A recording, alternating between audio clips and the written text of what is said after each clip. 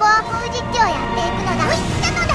最後は戦技で締めたい。うわー、ごめんなさいごめんなさいごめんなさいごめんなさいごめんなさいごめんなさいごめんなさいごめんなさいなんちゃってドーンザークザークズワーク AC4 の BGM オーバーチャーとホットスキンアンバーサルがうまい感じにつなげたので使ってみたかったのだ。今作ではアーマードコアネクストをカルアナトリアの傭兵としてやっていくのだ。アナトリアの傭兵は伝説とまで呼ばれたレイブンだったけど、国家解体戦争で重傷を負ってオペレータとなるフィオナさんに拾われるのだ。これまでと違ってネクストは資本の支援なしには動かせないと言われるくらいお高いので傭兵の存在は貴重。そういうわけでアナトリアの傭兵は企業に売り出されていくことになるのだ。特にグローバルアーマメンツ社通称 GA はネクストの開発に出遅れているので、最初のミッションで GA にネクスト傭兵の存在をアピールしていくのだ。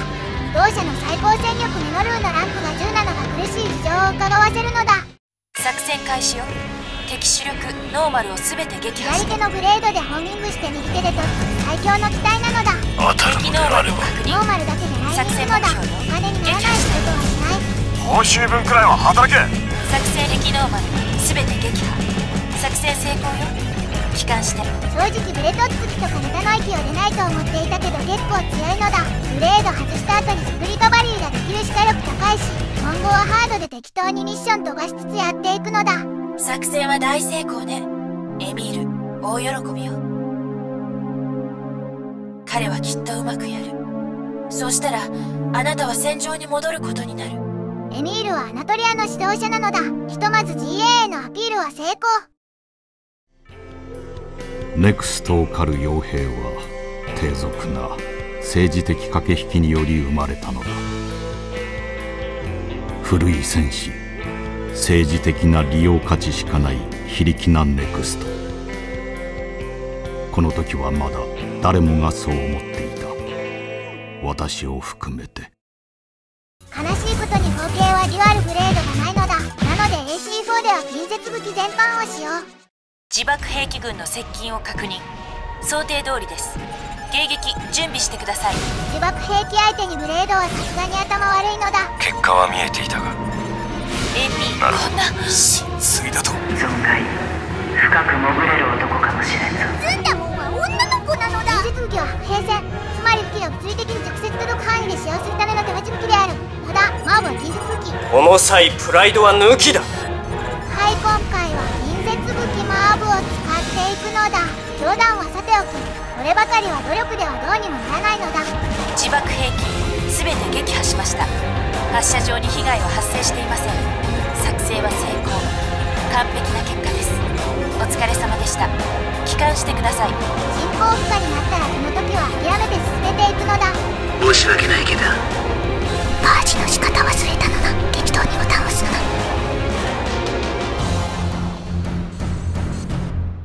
未然を切ってでも依頼を遂行する傭兵の鏡。無事でよかった。帰りましょう。傭兵として信用を得るためだから仕方ないのだ。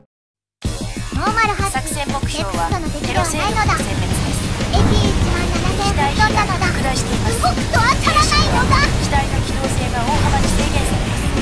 機動性に頼った戦いは避けてください。機動性なかったらよかったでも歯で8月なのだ。ババーン。ランガサでノーマルを撃破。この部屋で短期片付けて残りが動き、まだ希望は残っているのだ。ラージミサイル。こんなノーマルを気にするラージミサイル。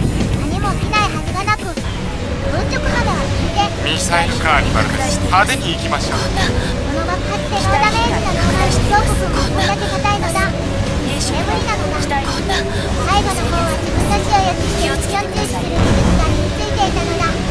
機体比がこんな両手でップオフレア、上半身の希望を高めにしてきたのだ。まずはラジミサ打たれる前に2つ目、レアを巻いてラジミサをかぶらんして3つ目。ラジミサは見た目以上に判定が大きいので大げさに勝てるくらいがおすすめなのだ。ここからは爆発が見えたら入室、左の通路へひたすらフレアを巻いて当たらないことを祈るのだ。爆発の範囲が広いからフレア巻いてても当たるけど頭おかしいのだ。止まるとラジミサをぶち込まれるのでラウンドラウンドしていくのだ。残り3、2、1俺は面倒が嫌いだと言っただろ。殺してやるぞ。機能丸戦による前期撃破を確認。残りの敵勢力も全て排除してください。 AC4 ハード最難関と言われるこのミッションをノーマルさえ倒せばあとは楽。残りのちっちゃいおじさんを倒していくのだ。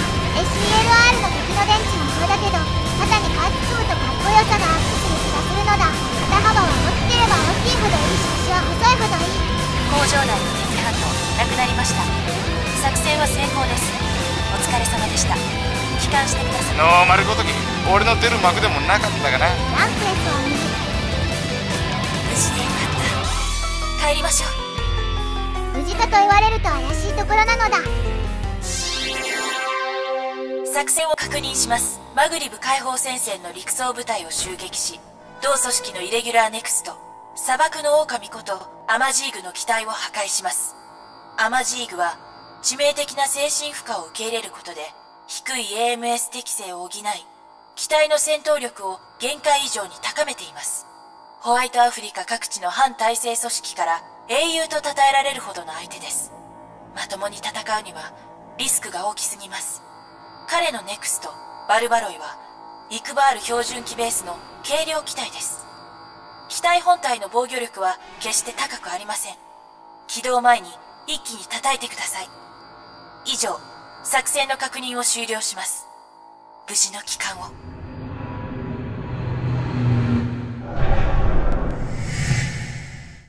目標を確認。輸送車両による陸送中です。焦らずに目標を引きつけ奇襲してください。輸送はもちろんブレト付き。えぐらせてもらうで。作戦エリアとバル限バロイは界近く企業にです。所属していないのでランクはなし。めっちゃ速いけど火力は低めで背中の散布ミサイルにだけは注意が必要だね。目標マシンガンでもあれば誘爆を狙えたけど。バルバロイすでに起動しています。そんな気づかれていた。なぜ？お願い生き残って。これは悪いがまだ死ねんの。貴様らのせいでだ。こんな武装で奇襲が成功するなんて思っていないのだ。先にブレードを振って当てられそうな時にはついていくのだ。アセンにしては奇襲できるとはいえ序盤に出るネクストの強さじゃないのだ。消えろイレギュラー。理にかなった島でが当たったのだ。貴様は何を守る。終わりだ。これでジョシュアが救援に来てくれたのだ。もらった。なんでこっちに黙ってくるのだ。手前のネクスト保有に加えネクスト傭兵雇うと無駄な反対勢勢力にしては資金が潤沢なのだ。どれだ。ダメだ。殺しはせん。体に効くこともある。レイブ侮れんな。霊書ラジミサの嵐に比べればサンプミサは恐れるに足りないのだ。あるいは貴様も。バルバロイ沈黙。作戦は成功です。対立している TFS が資金援助をしていると噂されてるのだ。反対勢勢力の活動も企業の経済戦争の一部でしかないとか。アマジーグはずっと本体と独立して行動していたようよ。味方を汚染しないように。英雄か。最初から全てを受け入れていたのかしら。バルバロイの撃破はアナトリアの傭兵の価値を一気に押し上げた。だが我々が単純な成功を享受する一方でパックスには深刻な対立の火種が生じていた。私はそれをアナトリアのチャンスだと考えていた。